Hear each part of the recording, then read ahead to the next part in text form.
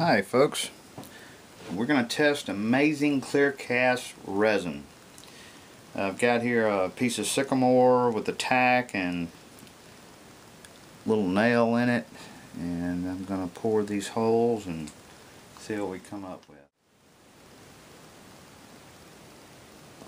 Okay, B part's a lot thinner. For instructions, mix until you have no more swirl marks.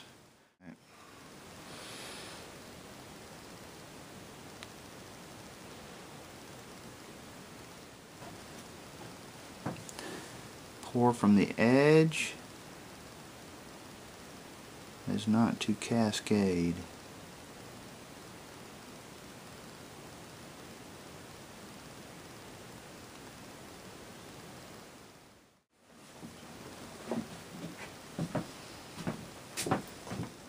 This is sycamore. It's a lighter wood, not quite as hard. It's not really porous.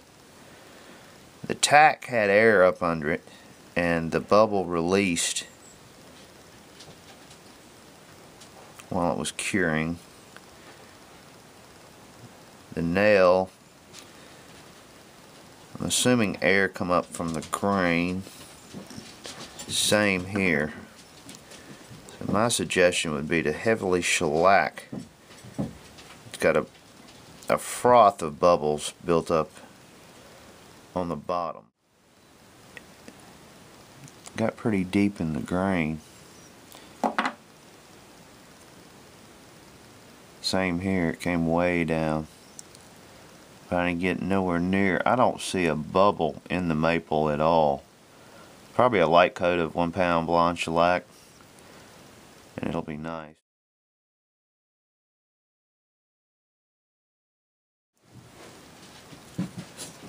Here's a leftover resin in the cup with my stir sticks. And as I said, the thinner parts would still be tacky, and they're right. The little drips on the inside are still kind of tacky. Let's get a hardness test.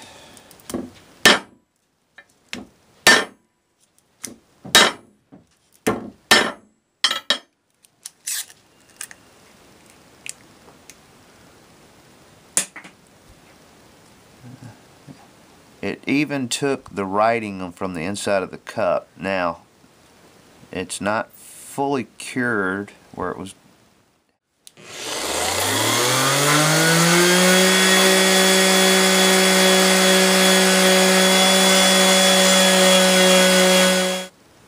$320.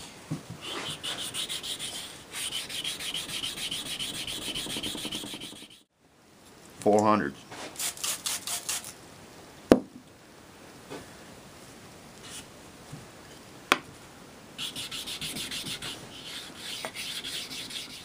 $1,000. $2,000.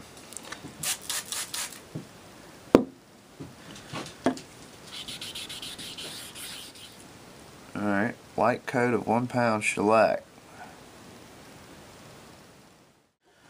4/0 steel wool. And a touch of Minwax furniture polish.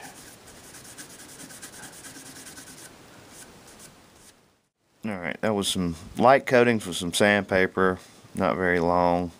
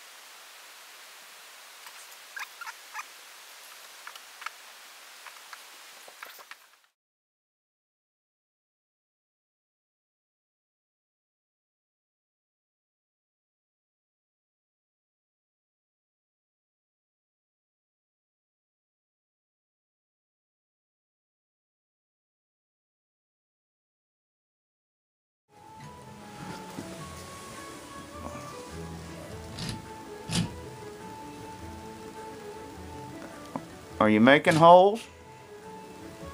Not bad for a 2-year-old.